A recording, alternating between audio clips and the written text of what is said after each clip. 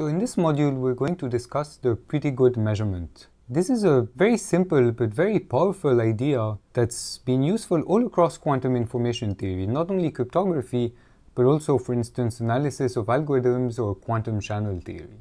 It's very useful because it answers, or at least it helps answer, it gives a pretty good answer to the following very general question, which is, given an arbitrary family of density matrices, what is the best measurement that one can perform of these states in order to distinguish them? So let's look at this question. Imagine that you're given a family of density matrices, ρx. Actually, let's not say density matrices. These might not be normalized. So they're positive semi-definite, but they might not have trace 1. And the question is, what is the best measurement that can be performed on one of these density matrices chosen at random with probability proportional to its trace that lets us recover the index x of the density matrix? So it's important to make the figure of merit sufficiently precise. So what we're trying to achieve is to maximize the following objective function. We want to maximize the sum over all possible x of the trace of mx ρx over all possible measurements, generalized measurements, P of M's, over all P of M mx on system E. And just to remind you, the definition of a P of M is that these operators mx should be positive semi-definite and should sum to identity on E when I sum over all x. Right? So this expression here that we're trying to maximize is the probability that given the state ρx with probability trace of ρx, the measurement m performed on the state returns outcome x. We're trying to maximize that probability.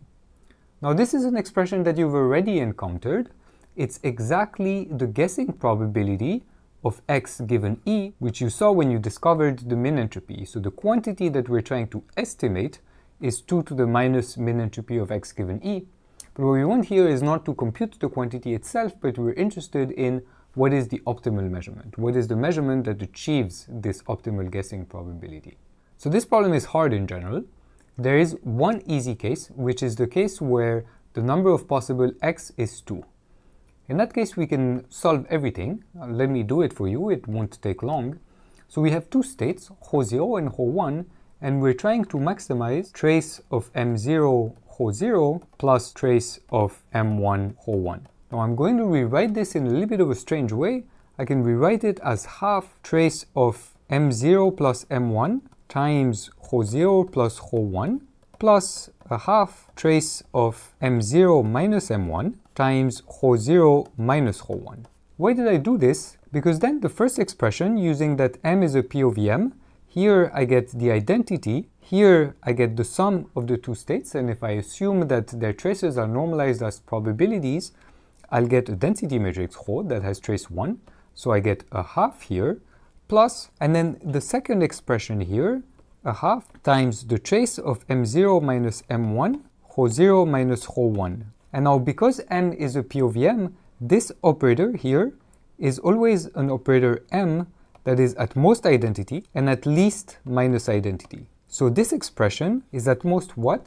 The trace distance between ρ0 and ρ1. So this is at most a half plus a half times the trace distance between ρ0 and ρ1, and it is achieved by choosing the measurement operator, which is the measurement operator that achieves the trace distance. And that is the measurement operator that projects on the positive eigenspace of the difference between ρ0 and ρ1. So achieved, I can write this as ρ0 minus ρ1 plus. So projection on the positive eigenspace, and m1 to be ρ0 minus ρ1 minus. Projection on the negative eigenspace. So for the case where there is only two x's that we're trying to distinguish between, we have a simple closed form solution to the problem. General case is a little bit more complicated, but let's think about it. So first, let's consider the classical case where ρe is just a number, the probability of x. So I would take ρxe equals px. That's just a number between 0 and 1. So in this case, we know what is the optimal guessing measurement. We would guess x 0 all the time, such that the probability px0 is the maximum probability, right? We just guess what is the most likely outcome, and this will be the best guessing measurement. Now, what the pretty good measurement will do in this case is it will say, let's not guess the optimal x, let's do something a little bit worse, but not too much worse, which is guess according to the probability distribution px itself. That is, the only thing we know is the probability distribution p. We're just going to output a random guess distributed according to this distribution. So the PGM, pretty good measurement, in this case, will be guess x with probability px. So what this corresponds to is taking a measurement operator, which is just one-dimensional, equal to px. You can check that this is a one-dimensional P of m. It's positive, and because these are probabilities, they sum to 1. What is the success probability of this guessing strategy? Is going to be equal to the sum over x of trace of mx times ρx. And here I'm being very pedantic because these are just real numbers, so there's not really any trace, it's a product. And what I really get is the sum over x of px squared. Now the sum over x of px squared, this is certainly larger than the sum over x of px everything squared. And of course the sum over x of px is greater than the larger px, so this is greater than the maximum over all x of px squared, which is the guessing probability. And so you get an inequality here that says that our guessing strategy that corresponds to outputting a random x distributed according to px, its success probability in guessing x is not the optimum, but it's not too far. It's at least the square, forgot to copy the square here, there. It's at least the square of the guessing probability, not too far off. In particular, if you take minus logs, then the same inequality can be rewritten as saying that the min entropy of x given E is at least, well, in general it's equal to minus log of p guess, and because of the factor 2 here, we guessed minus a half times log of the success probability of the PGM. So this success probability, this sum of squares, gives us a lower bound on the min entropy that's accurate up to a factor half, which is not bad in general. So now let's see how we do the same thing in the quantum case. So in that case, we have side information or quantum states ρXe, and we'd like to do exactly the same. That is, we want to guess ρx with probability ρx. What does that mean? Well, I have to define a measurement, so I can't just say ρXe because the problem, these are positive, this is okay. The problem is that when I sum over all x, I get a density matrix. I should get the identity. So we have ρe, this is equal to the sum over x of ρXe. Well, I can get a measurement operator simply by normalizing. So what I could do is introduce here ρe minus a half, here ρe minus a half. Because I sandwiched left and right by the same operator, I get mx's that are still positive semi-definite.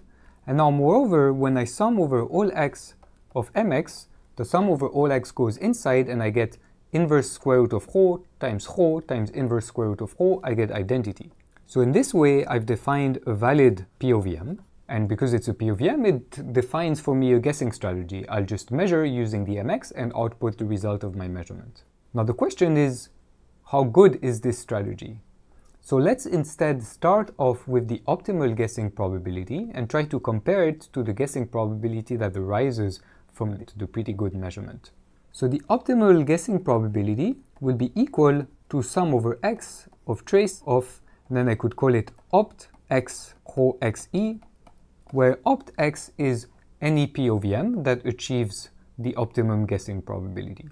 Now, in order to have the pretty good measurement arise, let's introduce some artificial factors in this expression. So I can write it as the trace of, and let's put here a ρ. I'll drop the subscript e, it'll be easier. Let me put ρ a quarter, opt x, ρ a quarter, and then cancel it out. ρ minus a quarter, ρXe, ρ minus a quarter. Right, so what did I do? These two ρ in the middle cancel each other, and these two on the outside also cancel each other using cyclicity of the trace. Now we come to the main step of the analysis, which is to apply the Cauchy-Schwarz inequality. So that's a tiny bit technical, but I'll tell you what the result is. So you apply the Cauchy-Schwarz inequality, and what you get are two terms. The first term will be sum over x of trace of. My Cauchy-Schwarz inequality, I apply it by splitting these two matrices and these two matrices here. So here I will get the first matrix repeated twice, which I can rewrite as, so whole quarter opt x, a quarter times whole quarter, so I'll get a half opt x whole quarter. That's for the first term. For the second term, we get something very similar, the sum over x, so a very similar expression here. So now let's bound each of these two expressions separately. The first expression, I can use that these POVM operators, they're less than identity. So what I will get for the first term is sum over x of trace of opt x. And then I have whole half, whole quarter, so this gives me whole. That's for the first term. And then the second term, what do I recognize? If I move using cyclicity of the trace this last whole quarter to the left, I have whole minus a half, whole x, whole minus a half. What do I recognize? My measurement operators for the pretty good measurement. So this is mx, and so this second expression will just be sum over x of trace of mx whole x, everything raised to the half. Now the first term, and we're almost there, is at most 1, because sum over x of opt x is identity, whole is a density matrix, it has trace 1, so I just get 1, times, and the second expression is exactly the success probability of the pretty good measurement. So I get probability of success of the pretty good measurement. And this is our result. It's saying that the optimum guessing probability, p-guess, is at most the square root of the success probability of the pretty good measurement. If we invert the inequality, square everything, we get the same inequality as we had on the previous slide, that the success probability of the pretty good measurement is at least the square of the success probability of the optimum guessing measurement.